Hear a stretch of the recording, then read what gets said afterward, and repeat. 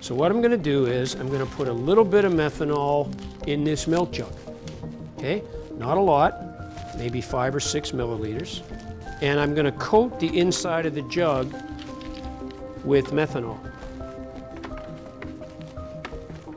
And then I'm going to pour the excess out. So all I'm doing is coating the inside of the jug with liquid methanol. But when I pour the excess methanol out, methanol that's on the inner surface of the jug will vaporize, and it will fill this thing with methanol gas.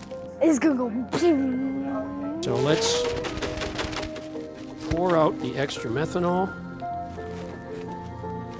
To show you how an increase in surface area increases reaction rate, I'm going to see if when I hold a burning splint next to the opening of that milk jug, if the milk jug will move.